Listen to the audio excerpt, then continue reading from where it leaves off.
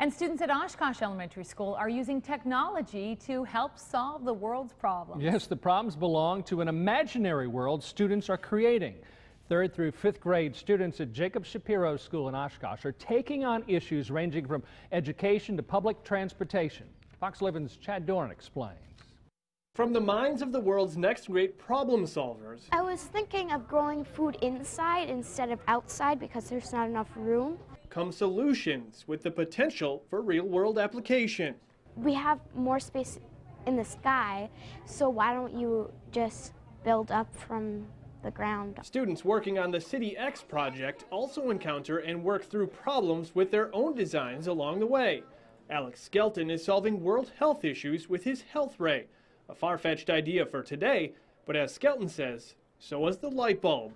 I've tried stuff like it, but it never works out.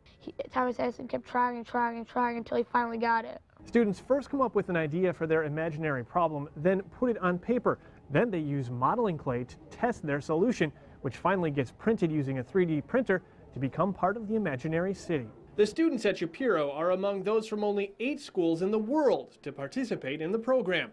Teachers say the students are learning creativity and literacy through technology. They were able to still be kids and have fun with it and be creative with it, but yet the problem that civilization is facing is a global problem that we face, global problems that we face here on Earth. I think it's so powerful and important that we can bring these technologies and bring these messages to kids and show them these are the resources we have in our world. These are the opportunities we have right now. These are the amazing things that you can really do. And to get them excited and energized and empowered to really make a difference and create these solutions. It was kind of hard to finish it, but after the 3rd try, I was starting to get why it wasn't really working.